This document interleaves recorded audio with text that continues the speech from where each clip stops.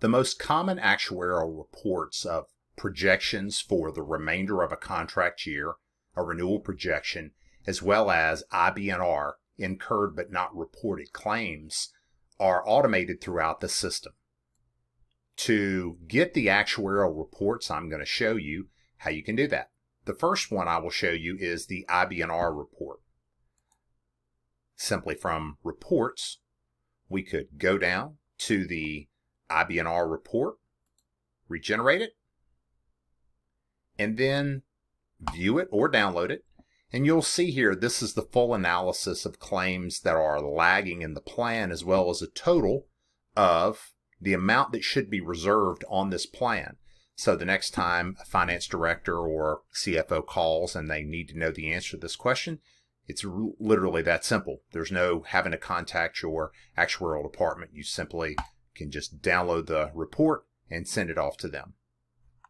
Next, I will show you how midpoint to midpoint on a customizable basis is built into the system. To me, it's very important to organizations, extremely important, that we match up what the reinsurance carrier is going to do on renewal.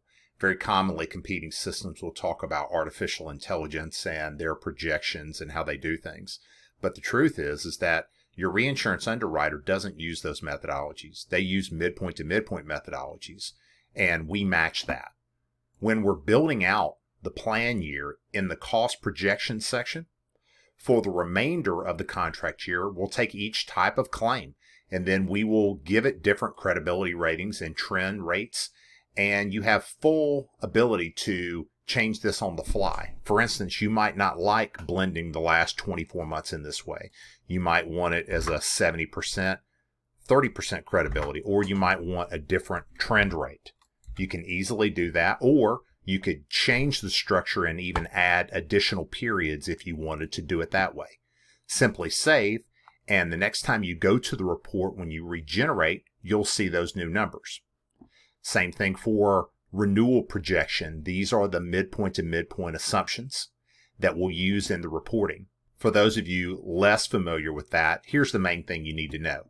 From the main dashboard, simply view the remainder renewal report. This is going to show you, it's going to do all of the midpoint to midpoint underwriting to predict the remainder of the current contract year. This might look very familiar. It's exactly what is done by reinsurance underwriters. We take that data, run it out, and then determine, based upon our budget, whether or not we're going to end up the year over or under budget. This is very important because surprised clients tend to fire people, and this is a nice way to keep from getting fired. Same methodology applies for renewal projections as well, using midpoint to midpoint underwriting to be able to give a nice, easy budget factor so that, again, clients can plan ahead to be able to meet their goals.